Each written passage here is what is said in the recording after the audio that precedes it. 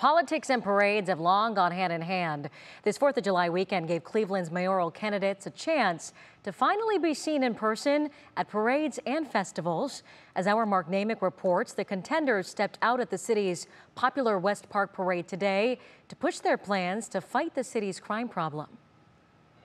Dennis Kucinich, Grand Marshal in the parade that runs through Council President Kevin Kelley's West Side base. Days earlier, Kucinich generated controversy with his bullet-ridden depiction of the Cleveland script sign to draw attention to violence. Kucinich not backing off today. I want to say that the public response to our focusing in on crime has been sensational. They know they can trust me to make sure that we address crime and at the same time protect civil liberties. Kelley warning voters that gimmicks and words won't reduce crime and dismissing Kucinich's earlier proposal to hire 400 police officers. That is an irresponsible political statement.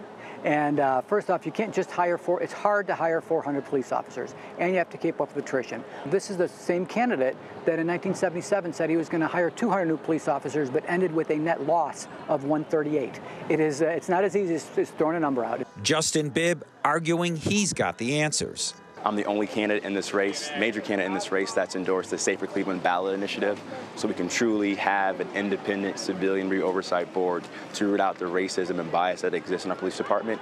And we got to better train our law enforcement and police officers to truly serve the needs of our residents. And as a son of a police officer, I get both sides of that equation.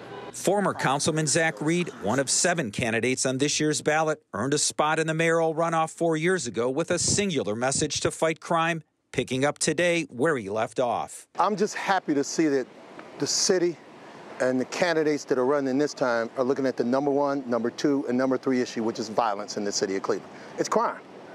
If you don't do something about the crime in the city of Cleveland, all other things fall to the wayside. Parades this weekend, including today's, also drew candidates running in the contested Republican primary for the U.S. Senate. And Chris Ronayne, president of University Circle, showed up with an army of supporters to launch his bid for Cuyahoga County executive, an election that doesn't take place until next year. But politics and parades are going to be heavily focused on Cleveland's September 14th primary, which is going to get us one step closer to a change in leadership at City Hall after 16 years. Reporting from Cleveland, I'm Mark-naymik, 3 News.